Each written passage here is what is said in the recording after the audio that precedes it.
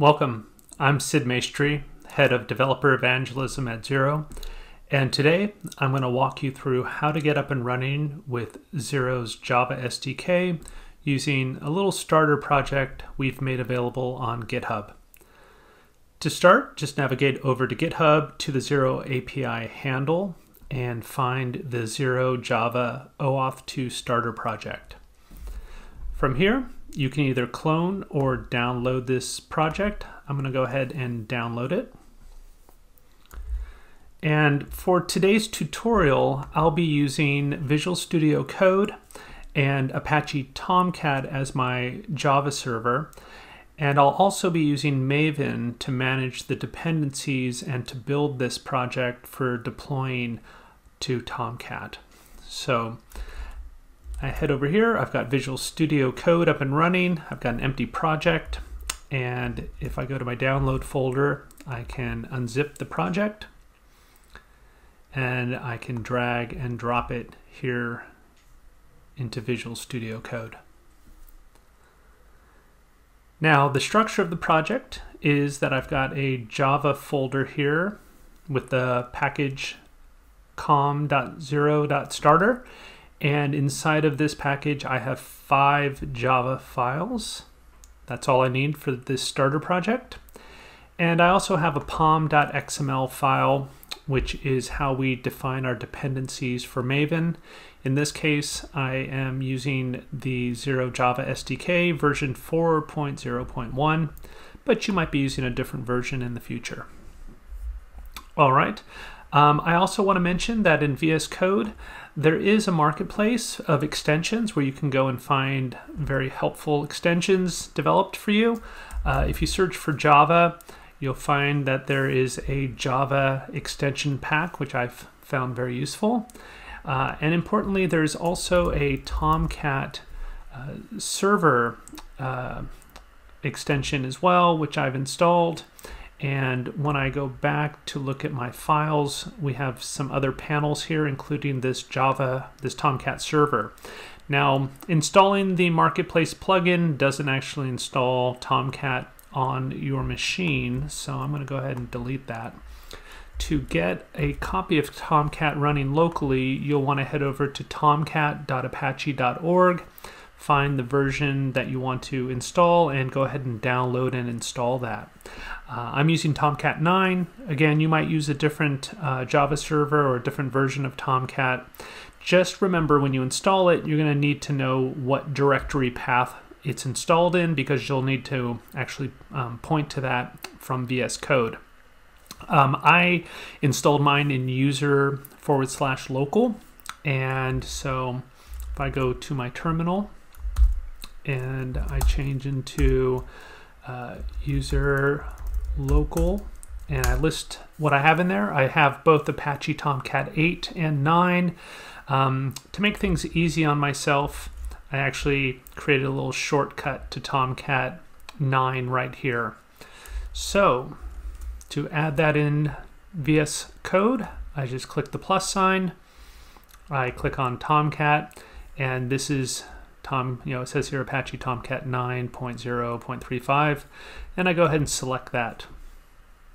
Now, to actually run my code, I will need a client ID and secret. These are my API keys, and I get those from Xero. So let's head back to our GitHub repository. And if we scroll down, we actually have the steps that you need to follow to obtain your API keys from Xero.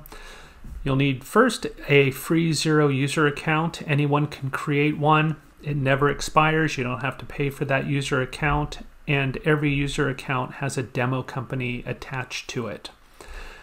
So if you head over to developer.xero.com and you click Get Started, it'll have all the links you need to set up that free account and log in. Once you log in, you click on My Apps. And I've already logged in, so it's just not gonna prompt me to log in again. And I'm gonna click on New App. I'm gonna call this my Java Starter App number 6.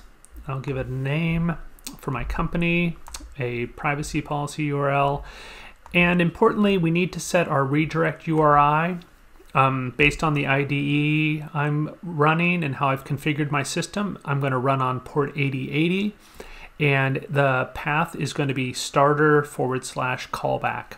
So if yours is different, you need to make sure you set that to match here. And I'm going to agree and click Create the App.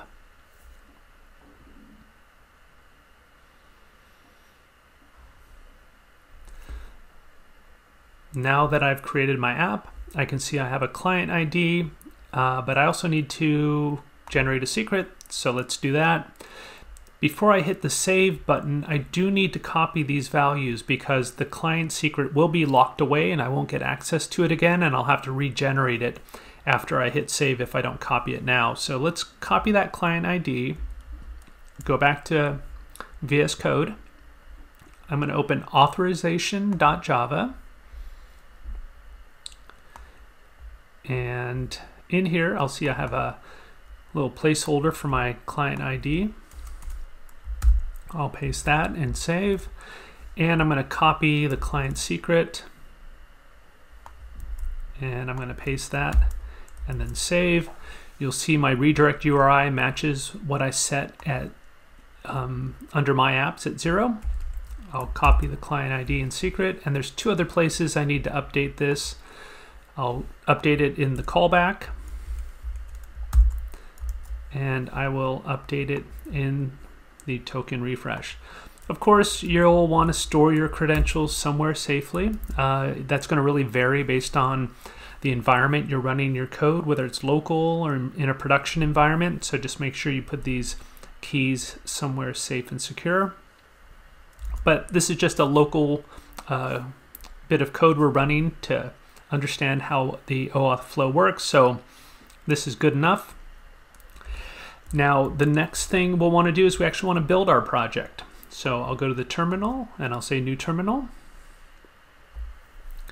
And let's just check what version of Maven I'm running. So if I type Maven version, I can see that I'm running Apache Maven 3.6.3. I'm running Java version 1.8.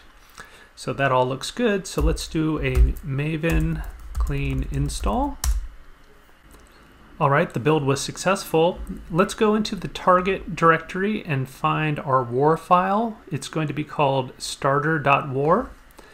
And if I right click or control click on that file, I'll see I have a couple options at the bottom, run on Tomcat Server. So let's go ahead and do that.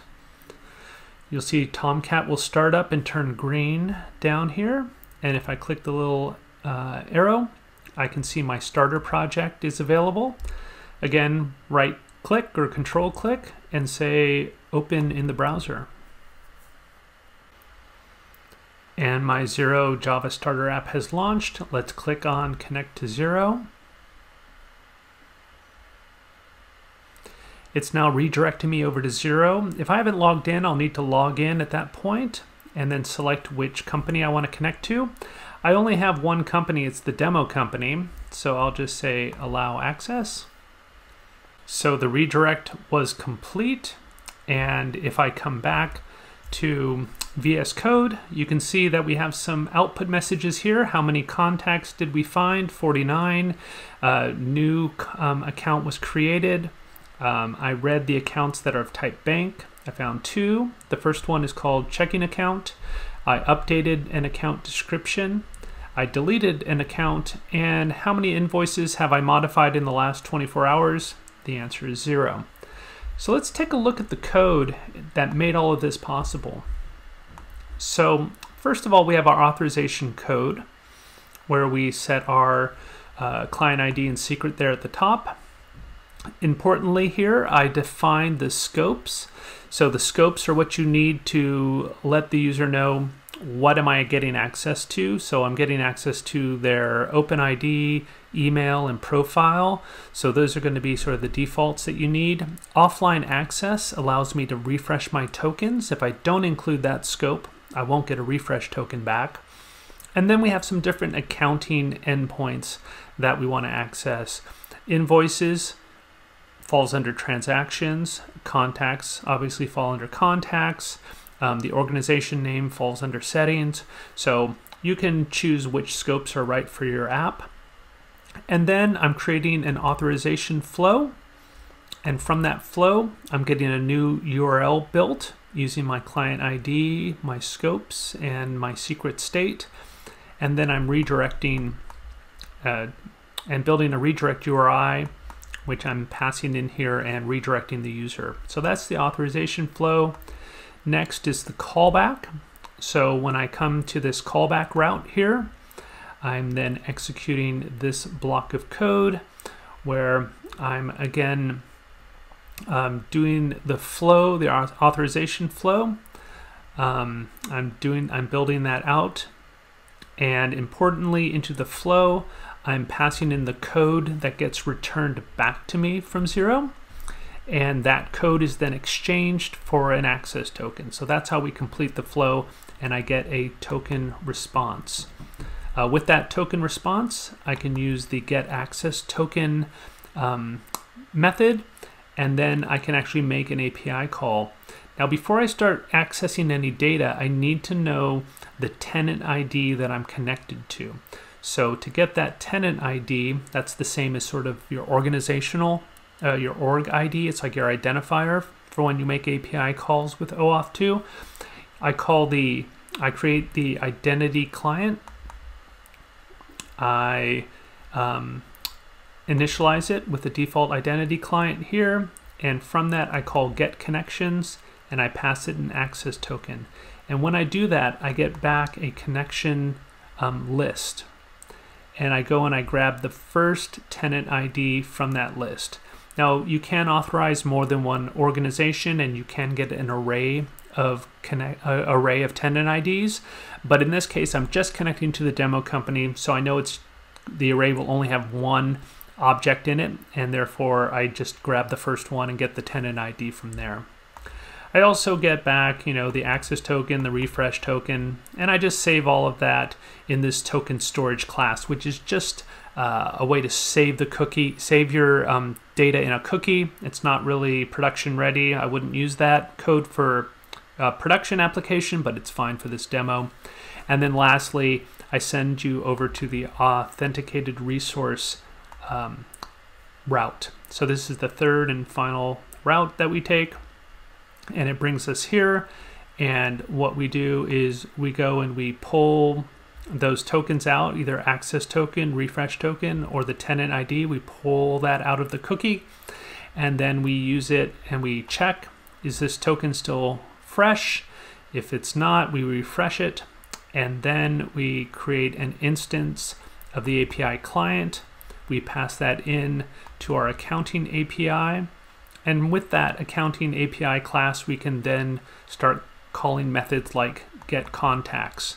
The first two arguments are going to be the access token and the tenant ID, and then any additional parameters.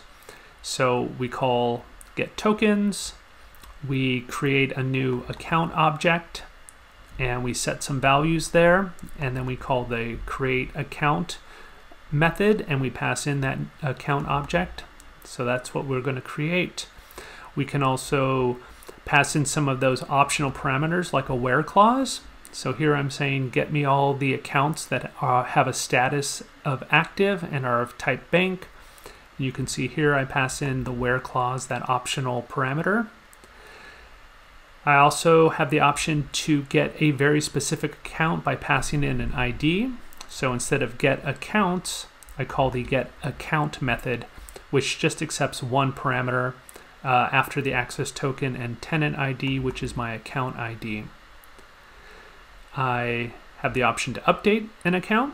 So again, if I have an account ID, I can set the description in this case, and I can pass that in as parameters, the account ID and that new account object that I've modified.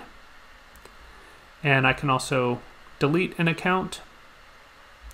And lastly, I can use the if modified since parameter, where I'm saying go back one day and just tell me what are the invoices that have changed in the last 24 hours, and that's an optional parameter right here. So that's really all it is for up and running with our starter project. I hope you found this tutorial helpful. If you like it, subscribe to our channel, give it a like, leave us some comments, tell us what else you'd like to hear from us as far as developer content and tutorials, and we look forward to hearing from you. Thanks.